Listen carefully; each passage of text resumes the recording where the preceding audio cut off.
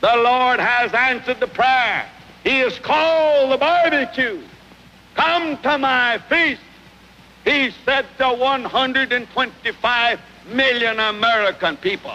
But Morgan and Rockefeller and Miller and Baruch have walked up and took 85% of the victuals off the table.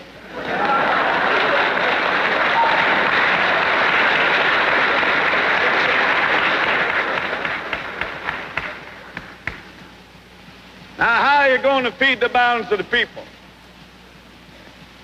What's Morgan and Baruch and Rockefeller and Mellon going to do with all that grub?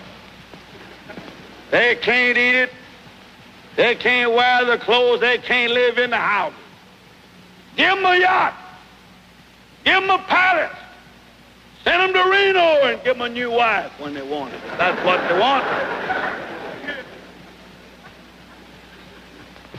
But when they've got everything on the God's living earth that they can eat and they can wear and they can live in, and all that their children can live in and wear and eat and all their children's children can use, then we got to call Mr. Morgan and Mr. Mellon and Mr. Rockefeller back and say, come back here.